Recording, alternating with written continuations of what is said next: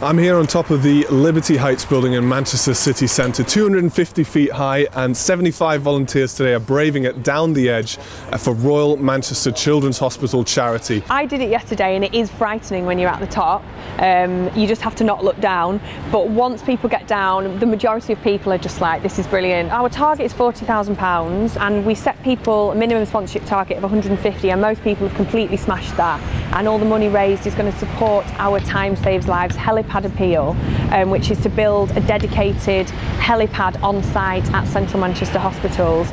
It all started in January when professional abseilers dressed as superheroes scaled down Royal Manchester Children's Hospital, much to the delight of the young patients in the wards. The technicians from Canadian company Over the Edge returned to guide the amateur abseilers.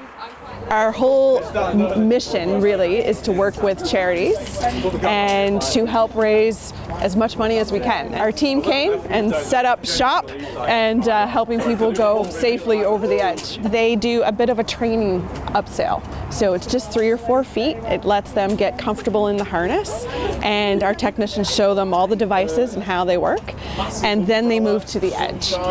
With rainy conditions and a daunting drop of nearly 250 feet, what moves the participants to such fundraising heroics? My granddaughter has a lot of treatment at the Children's Hospital, and I found it a bit of a privilege to be part of it. I'm a porter at the Royal Oldham Hospital, and all my fundraising has been done there.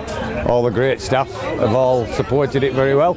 There must be £300–400 worth of sponsorship there. My friend's little boy was having treatment at the RMCH on the renal ward.